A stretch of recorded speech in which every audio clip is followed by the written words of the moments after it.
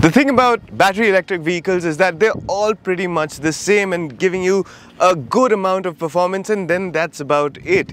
Compared to an internal combustion engine which can thrill you with its engine sound and engine character, battery electric vehicles don't really have that, and that leaves manufacturers with very few options to entice you with. Now Volvo has figured out that their strong point is going to be design, and this C40 is kind of an example of that philosophy. It is based on the XC40 Recharge, and in the next few minutes I'm going to tell you all about this car. Welcome to AutoToday. My name is Abhik and welcome to our first drive review of the new Volvo C40 Recharge. Before I go ahead and tell you about its performance, I think it's important to address its design, because this being a Volvo, it really exemplifies that minimalistic design philosophy. Especially if you take a look at the front, it is identical to the XC40, from the bulges on the bonnet to the closed grille to the LED headlamps and the signature DRL. It's unmistakably the XC40, which is a good thing because that's a good looking car. You come around to the side, obviously the 19-inch wheels take up a little bit of your attention. They are sort of aero optimized, pretty much closed throughout except for these 5 slats for a little bit of ventilation for the disc brakes. But it's the rear that really distinguishes the C40 from the XC40 Recharge, especially because of this sloping roofline. Now the roofline is like a sports coupe, and in an SUV, we've seen examples of other cars before. People have loved this design, and well, it does look really attractive. These 2 spoilers that you see at the back are aero optimized, so they are functional, and the signature Volvo DRL look to the tail lamps, again, are very identifiable for the brand. All in all, this is a gorgeous looking car, especially in this compact dimension. I mean, design-wise, there's really nothing to fault with it. Volvo loves to keep things subtle and understated, so the interior of the C40 Recharge doesn't wow you at first look, but you'd appreciate the fact that it's made with recycled materials and is 100% leather free. Details on the dashboard and door pads depict a topographical pattern of the Swedish landscape and is backlit, while the cabin, that's mostly grey, uses brushed metal highlights as surrounds around the infotainment and aircon vents. The infotainment is a 9-inch portrait-oriented unit and is an Android-based system powered by Google. Thus, Google Maps is the default navigation system and is projected on the 12.3-inch instrumentation as well. Both screens are crisp, but the layout may seem boring with its overly simplified look.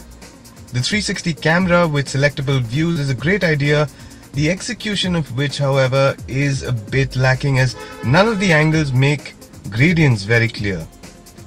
There is a massive panoramic fixed glass roof with heat and UV reflection to keep the cabin cool, while the occupants will remain comfortable in the seats, albeit the rear passengers, especially if they're tall, may find the headroom a little restrictive.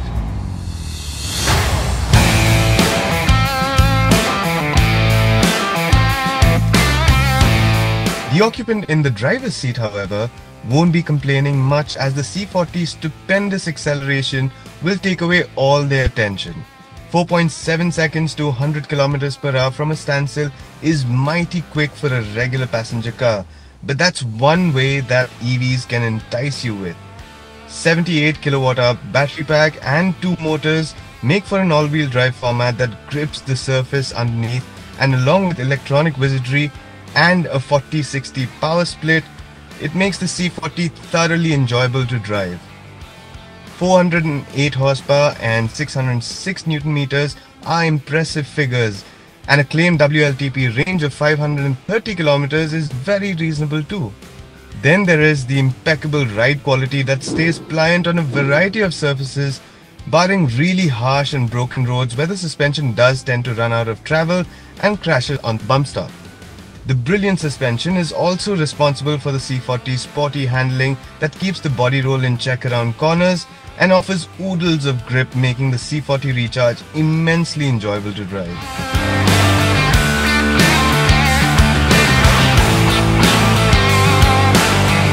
So having driven the C40 Recharge now, I can tell you that it is a very impressive car overall. Starting with this beautiful design with the sloping roofline. This looks more like a sporty hatchback than a coupe sort of crossover SUV thing, if you will. Then there's the performance. It is a fast car, so it accelerates really well, goes really nicely around corners. The handling is very balanced, the ride quality is very good.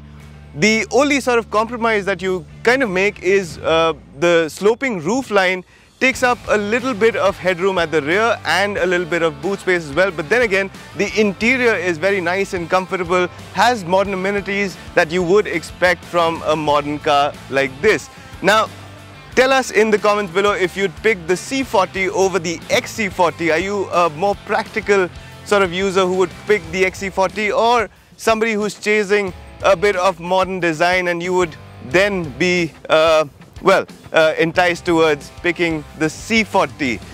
Also, remember to subscribe to the channel, and that was our little review of the new Volvo C40 Recharge. The prices are going to be out in the second week of September. Our guesses is that it'll be very close to the XC40 Recharge, so let's say about 56 to 58 lakhs ex-showroom. My name is Abhik.